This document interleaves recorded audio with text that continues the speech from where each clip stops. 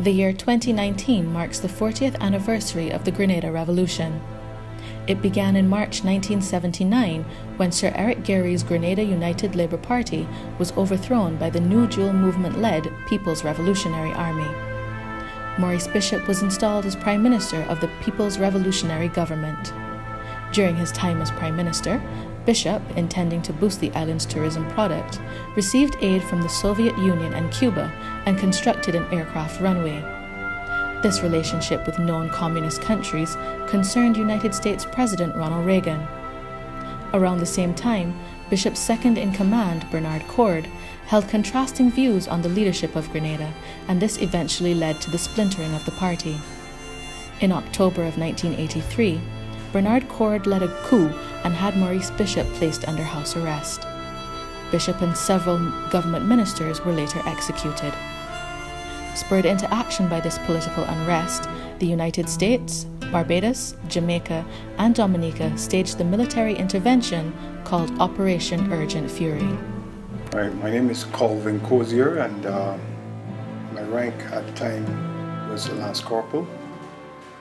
And obviously I was a member of the Barbados Defence Force. I joined the force about 2 years prior to the event. And it was kind of interesting because leading up to the event that actually took place on the 25th, prior to that we had been seeing news footage and whatnot happening about the happenings in Grenada. And when we were asked to volunteer, I simply said yes, I will go, because I felt there was a need for the persons in Grenada to be kind of relieved from the suffering they were going through and had some kind of peace of mind.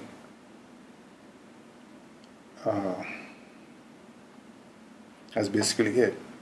I was at the time 23 years old, just turned 23 the month before actually, and a young man,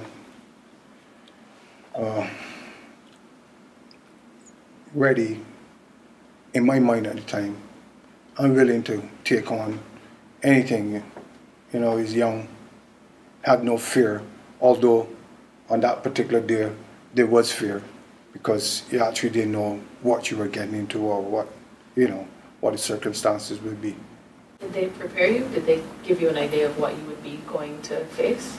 Of course, we always did training in Barbados Defence Force, and leading up to Grenada intervention, we went through some intensive training for a period of time. So we knew, at least I knew, that we were actually heading into a war zone, and things were really, it was real, and yes, we knew what to look for in a sense. Can you walk me through what you saw when you landed in Grenada? Well, prior to landing in Grenada, the C-130 that we taxied down in, apparently it got hit by some kind of small arms fire. It wasn't a large fire. I don't think it was in a large caliber rounds. And I heard the pilot saying, well, we're going in hot. So the plane landed, the C-130 landed on the runway, and we had to disembark. If I remember clearly, the plane didn't actually stop on the runway. It just slowed to a very minimum slow pace, and we just exited out through the back. As soon as I get out the aircraft, the airport was massive. It was a massive airport, long stretch, but however... Point Salines. Point Salines, right. Point Salines Airport, right. And there was mud everywhere. Apparently, I don't know if the rain had fallen the night before or what, but that morning we landed in, and it was lots of mud around. Well, you can probably tell who's probably was because of the airport was still under construction, or it was something deliberate. I don't know, to slow us down. I don't know, but yeah. So we got off the plane and we did our tactical maneuvers and whatnot in order to safeguard ourselves, and we were there. We waited for a period of time, and then we were given orders to move to another location. So my research, I found in pictures and things that the place was actually bombed. Were you there at the time when the bombing had happened? Yes.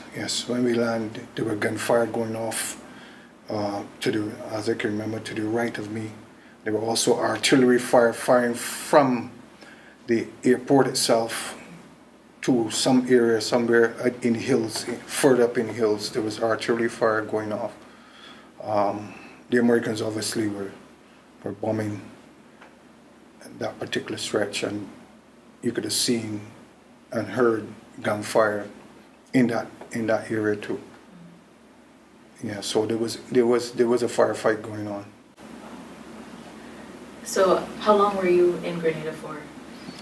I spent maybe about a month on my first tour.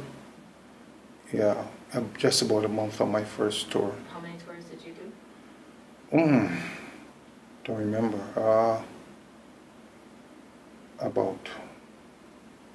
Maybe about 4 or 5 tours. That was the first time. How do you feel like you were received as a Barbadian in Grenada? Oh, well, the people of Grenada were welcoming us. They were happy that, that we were there, and they were happy that they probably felt a sense of security that the Caribbean peacekeeping forces were there. Obviously, we had duties to perform, and some of those duties were actually entail actually mingling with and with the general population as such. And I say mingling in the sense of providing security for certain areas where the citizens will have to pass through as well. So yes, we did. We had a lot of interaction with the civilian population.